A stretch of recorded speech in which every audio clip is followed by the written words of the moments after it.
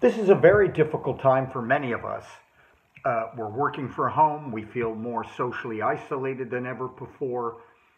We're not linking up with our colleagues and friends except via email and perhaps Zoom or one of the social media sites. Quite a lot of people feel, and particularly young people feel, working people feel lonely. So do old people feel more at risk of ill health. So people in the workplace really need support. And for me, what's really important in this period of time is for managers to be much more socially connected with their staff. Okay, so obviously you're going to have meetings on Microsoft Team, or you're going to have meetings on Zoom or whatever. But I think what is fundamental to ensure the health and well-being of all your staff is to make sure that you do one-to-one social contact with all of them, at least once, if not twice a week. You need to actually see them eyeball to eyeball. It's not good enough just calling or emailing people.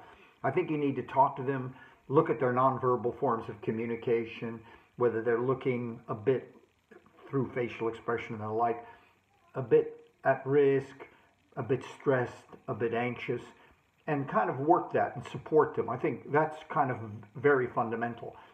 For the employee, there are a lot of things you can do. You have to take exercise once a day. It's really important to go for a long walk, come back, do it early or do it late so that there are not a lot of people around. Keep your physical distance from people.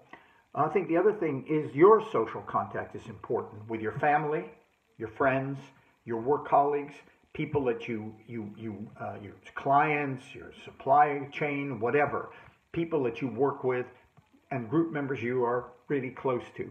And another thing I think is important is try not to use email all the time as a communication vehicle.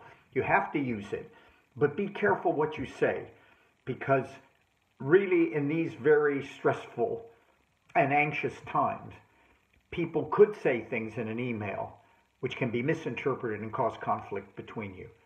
But I think what is important is to be more resilient. And incidentally, if you want to measure your own resilience, definitely go online to www.robertsoncooper.com and fill in free of charge the iResilience instrument. I think you'll find that really interesting. It'll give you your own profile back. To be resilient means to be socially connected, to take some exercise for yourself, to actually do things within the family that perhaps you hadn't done. And I really say this to men. This is your opportunity to link more with your kids. Women have always been an instrumental part of the family life. Men have been much more peripheral.